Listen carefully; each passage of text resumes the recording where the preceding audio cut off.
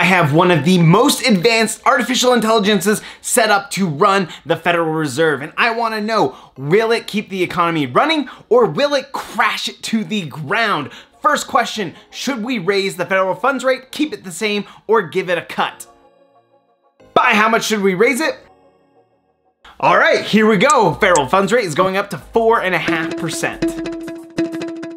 Hi, I'm Craig and welcome to Market Power, where we believe in the power of markets and economics to shape our world. So if you want to join this community of people interested in and excited about economics, go ahead and subscribe.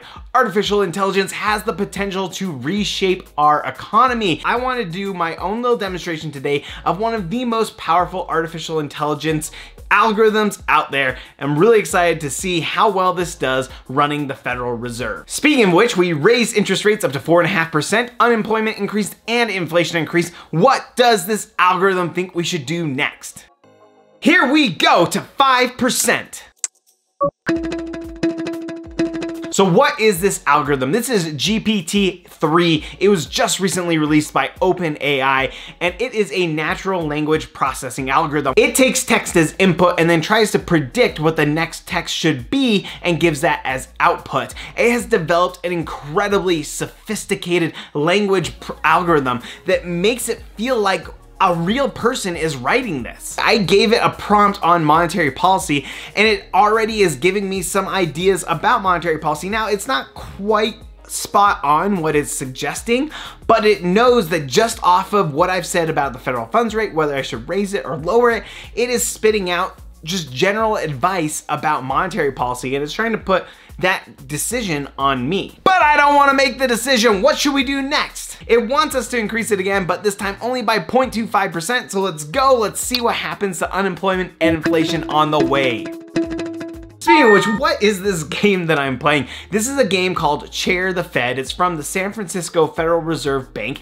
It is an educational tool. It gives you the opportunity to adjust federal funds rate, and you have an unemployment rate target and an inflation rate target. In this case, the target is 5% unemployment and 2% inflation. And you're supposed to adjust the federal funds rate to reach those targets. It's a great educational tool to try and get students interested in monetary policy. If you want to check it out, just go to San Francisco Fed. I'll put a link in the description below. Not everything that's happening in this game is monetary policy though. Sometimes real economic shocks come and they can change inflation. Like if energy prices plummet and inflation drops like crazy. Given that unemployment is pretty close to target and inflation is far below, we should probably start cutting the rate. What is the algorithm gonna do next?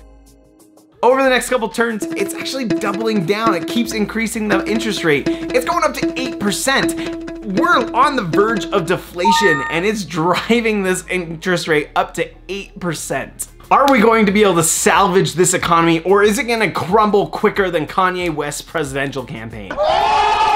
Things aren't looking great right now. I'm gonna show you the resolution, but I wanna show you an example of GPT-3 just working incredibly well and surprising me. And that is when we asked it to play Pokemon with us. My son loves Pokemon. Remember that time where we watched Detective Pikachu for 24 hours straight? That was 12 hours straight, whatever it was. The video's up here. I thought like, hey, why don't we have this play a Pokemon game with us? So we just fed it a few sentences. We said, we're Pokemon trainers. Here are the 3 Pokemon that we have.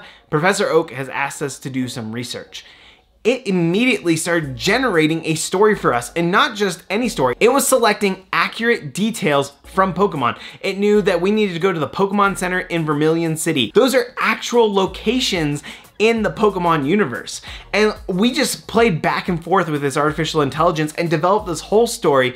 It was a blast. And the only real problem was that we had a Pokemon egg that hatched into a Swampert, and my son died because that is not the way it goes. Swampert is the final evolution. It was supposed to be a Mudkip. But think about this, it generated an entirely new Pokemon adventure just from our little prompts. Like, that is an incredible productivity breakthrough. We didn't have to hire anybody to make up the story for us. We didn't have to hire anyone to program the game. Just from what we wanted, we said, hey, let's create this game. It fed us that game and we got tons of utility out of it during that little time playing it. I loved it. My son loved it. If you want to try this out for yourself, go check out AI Dungeon, which is an entire role-playing game based off of the GPT-2 and GPT-3 algorithms. This is the promise of artificial intelligence. It's going to bring huge breakthroughs in just so many realms that we haven't even considered yet. But will it bring a breakthrough in the Federal Reserve? Let's see what it wants us to do. It finally cut the interest rate, finally, but you know what? Here's the thing about monetary policy. It's not just you cut the interest rate and you get inflation. You could cut the interest rate and it could still be too high, which is going to still lead to deflation. I don't think it realizes how bad it is. I'm trying to let it know we're in a contraction. We need to pull out. What's it gonna do in the last few turns?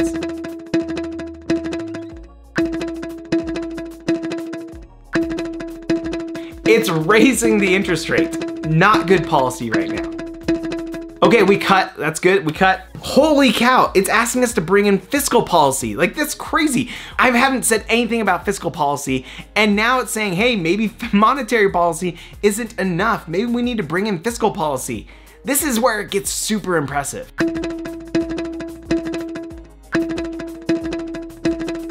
And in the last time it raises it, where we're ending up 5.5% federal funds rate with 10% unemployment and -3% inflation. This is quite possibly the worst economy that you can create in this game. I cannot believe how poorly it did.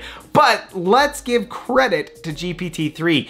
It is not trained for this, and I just put it in, I'm feeding this and giving it very general stuff. I can't believe how well it did just in understanding the context and understanding what the federal funds rate is and how it guides monetary policy, what I was asking it to do on raising it or cutting it. It is pretty impressive what it was able to do. I imagine that if you took this algorithm and specifically trained it on monetary policy, you could actually get incredible results from it. And you know, playing this game, that's just really arbitrary. But if you were to just be a policymaker and to have this algorithm there as a supplement to your own understanding and to see how they're matching and maybe get ideas that you'd never had before, this could be a huge productivity boost to policymakers. I can guarantee you that today there is not an artificial intelligence running the Federal Reserve. That's because I have been to the Federal Reserve. If you're interested in seeing that video, it's right up here. And if you're interested in seeing a time where I had GPT-2 write my script, you can see one of my first videos right here. It's not that amazing, but it's fun. Be sure to subscribe and we'll see you on the next Market Power.